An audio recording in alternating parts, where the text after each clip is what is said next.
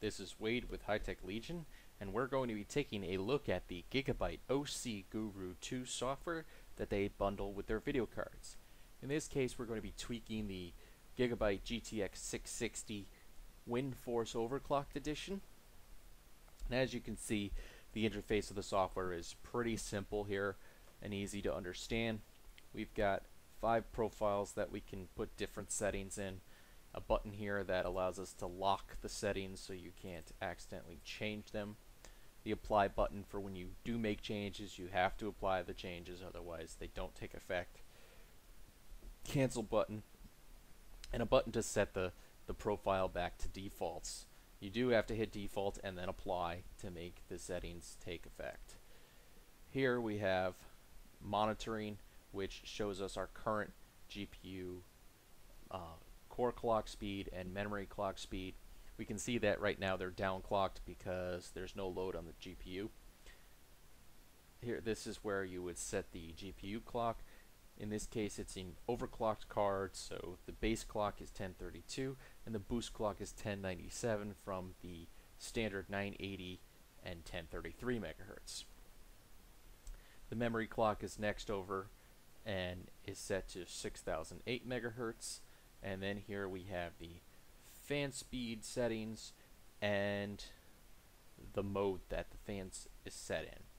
In the middle is the minimum voltage that the card will run at when it's under load. Over on the right middle we have our power target, which we can set up to 110% for this card, and what that will allow the card to do is boost to a little bit of a higher level as long as it stays within the power target. Here we have the settings for the overlay system display, and it tells you right on the square where it's going to show up and what the hotkey is. And this section right here, if we click on it, you can check for an updated BIOS, updated driver, updated OC Guru software, get information, email support, or ask questions. This is just a pretty picture of the eye that is so typical of Gigabyte. If we click on the settings for the overlay system display, we can change the location of the on-screen display, change the hotkey that brings up the display, change the hotkey for taking a screenshot, and change the folder where the logging will go or screenshots will go. We also have some sliders here that we can adjust the look of the screen. And we'll click this button to go back here. And under fan, if we go to settings, we can change it to a manual fan profile and drag these sliders up and down however we like, and then click apply to change the fan speeds. Most people will be able to run it on auto without any issue. In fact, I'm going to go back to auto myself. And then over here, if under the monitoring section, if we press more, we get a pop-out which shows us graphs of the GPU clock, memory clock, GPU voltage, fan speed, and GPU temperature.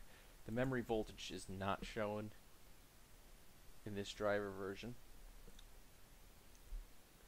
We can see right now we've got a pretty flat line because there's no load on the GPU, and in the top left corner of each one of these boxes it gives you the actual number as well. I've already set a profile with an overclock for this card, and so I'm going to click on 2 here, and you can see that I overclocked it 65 megahertz for the base, which also pushes the boost clock up, and the memory clock was pushed 100 megahertz with the power target up to the 110%. I was able to leave the minimum voltage alone and the fan speed on auto. If we apply these settings, move this out of the way, I'm going to run 3D Mark 11 just to show you that it's working.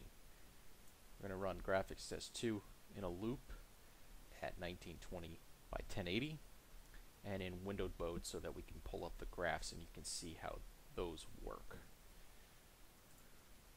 In just a moment it should load and we should see these graphs change a little bit. Also, right here we have this pause and record button. If you click the record button, the software will make a log file with all the settings every few seconds, so you can really see where things go.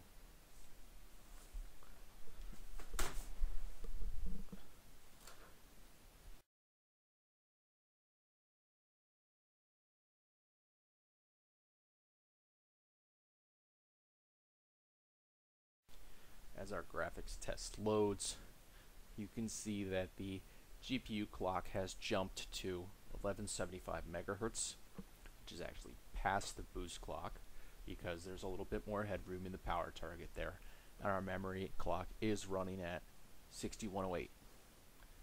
Our fan speed is fairly low still, 44-45%, but the card is still heating up.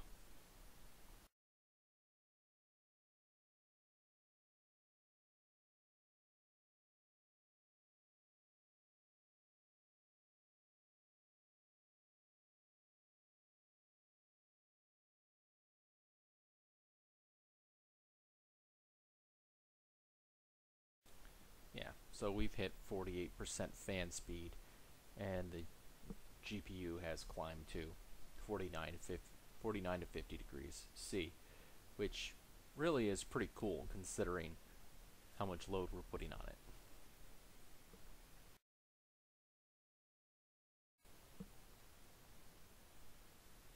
I'm going to close 3D Mark here actually and show you Unigine. Unigine actually puts even more stress on the GPU, so we're going to run that with normal tessellation, 16 anisotropy, and 4 times anti-aliasing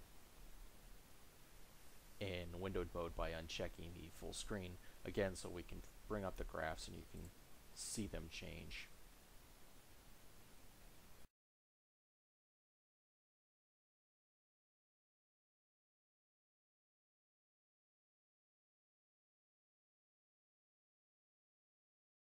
Let's start the benchmark.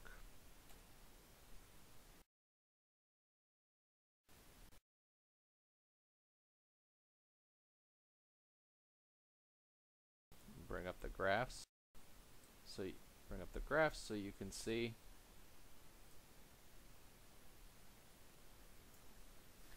our GPU clock again is topped out at 1175 megahertz, and the memory clock down to 60 or up to 6108 megahertz. Now, if you can get through Unigine, typically your overclock is fairly stable. And that's the OC Guru 2 software from Gigabyte. For the full review, please see www.HiTechLegion.com.